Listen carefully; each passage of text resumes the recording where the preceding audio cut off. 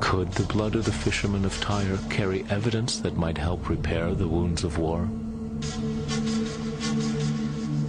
Do their faces reflect in some fleeting way the faces of the Phoenicians from long ago?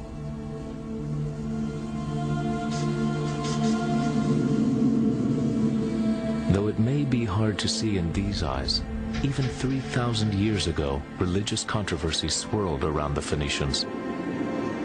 The Old Testament tells the story of one of Tyre's most infamous daughters, Jezebel. The quintessentially shameless woman was, in fact, a Phoenician princess.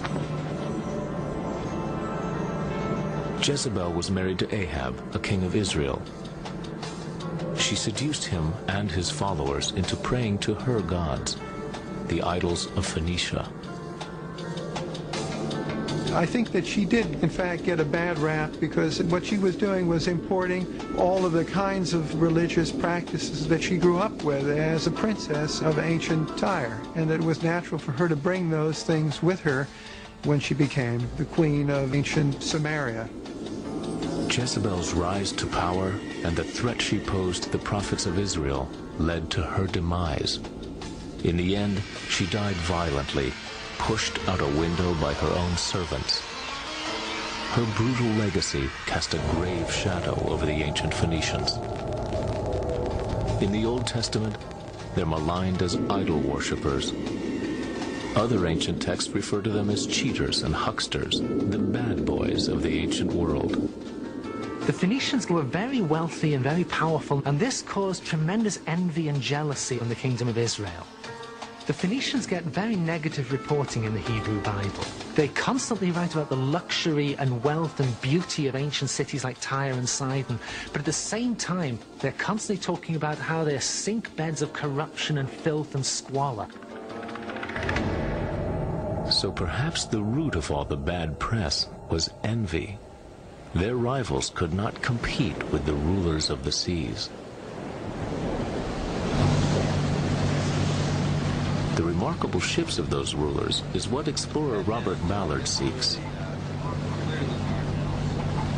For Ballard, excavating a Phoenician hull would be the closest he could ever come to meeting them. Between Tunisia and Sicily. In many ways, we're following the same trade routes the Phoenicians followed.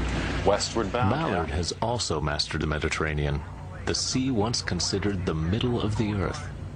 His discoveries employing state-of-the-art technology and gut instincts have made him one of the most prominent explorers of our times. The Phoenicians are the true ancient mariner. They didn't have a giant nation, a great army, vast natural resources and wealth. They had to survive on their cunning and their mastery of the sea. Look at the crescent. I am a person of the sea. I have a connection to them. I'm somewhat of a rogue as well. I have great respect for them, so I want to find them. June 11th, 1999. Ballard has found the Phoenicians. Joined by Harvard archaeologist Larry Steger, the explorer is positioned above a site near the coastal border of Egypt and Israel. There's something coming in, but it's to the right here.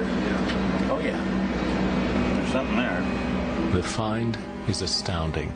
That's got to be the big one. Oh, that's the mother lode. That's the mother of all ships. We're coming in.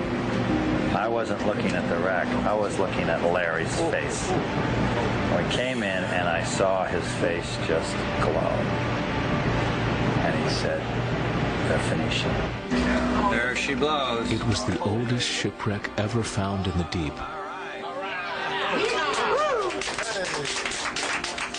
Its cargo of amphora jars stacked on a deck that now rests 1,200 feet down. This is the first Iron Age ship that's ever been found in the... All right. All right. But the real revelation is the ship's location roughly 30 miles from shore.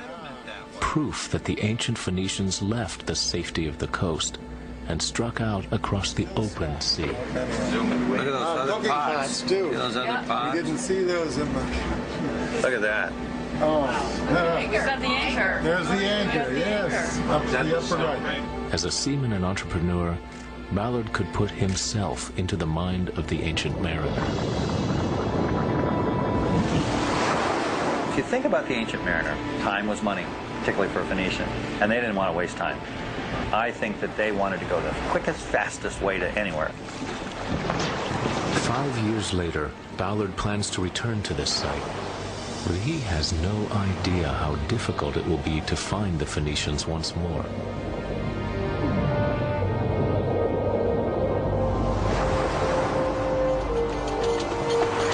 Across the Mediterranean, another quest to unlock the secrets of the Phoenicians is unfolding at what was once the edge of their known world.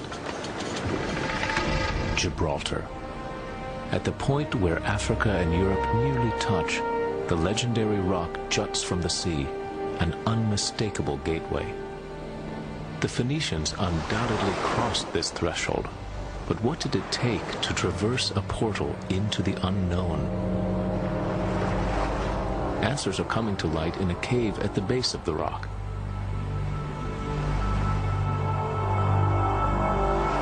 Here, archaeologists have to earn their knowledge.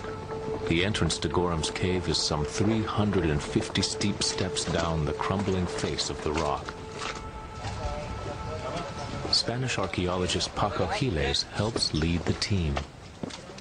We're at a very, very wild place, and it's complicated to get to the cave. A lot of rocks have fallen from the top of the Rock of Gibraltar, and both the going up and going down are dangerous. But for Giles, the risks are a fair price to pay. Over the years, they've found more than 5,000 artifacts in the cave. But they are not what might be expected. Here, we don't have kitchen stuff or items for daily use. What we have are very small items that, in spiritual terms, are very large.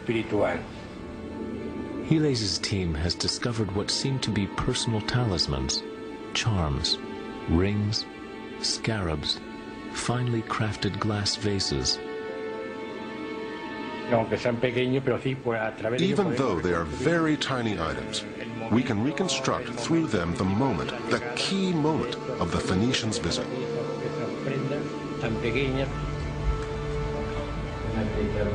Giles believes the Phoenicians were performing some kind of ritual here.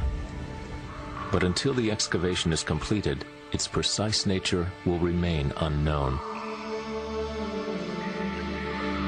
While there are many Phoenician sites in the Mediterranean, virtually no written evidence has ever been excavated.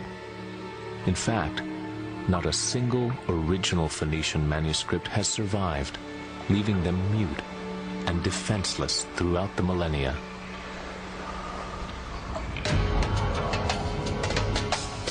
The Phoenicians had the unlucky fate of sharing the Mediterranean with two jealous foes, the ancient Greeks from 1200 BC and the ancient Romans from 300 BC. Much of what we do know of their rites and rituals comes from the damning words of these rivals. The Greek historian Herodotus described a ritual, a kind of institutionalized one-night stand, much like what happened in Phoenicia. Every woman must sit in the temple and associate once in her life with a strange man. When she has given herself, she has fulfilled her duty to the goddess and returns home. I think from these people we get a very skewed look at the Phoenicians. The kind of religion that they were practicing was not so different from religion as practiced by so many peoples in the ancient Levant.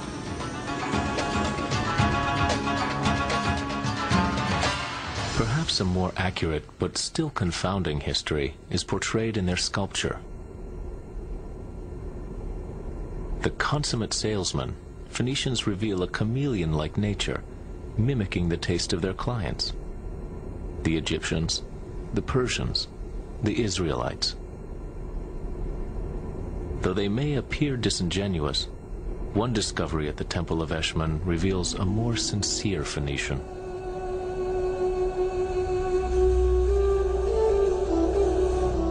Phoenicians with sick children came to this holy site south of Beirut to ask Eshmun, their god of healing, for help.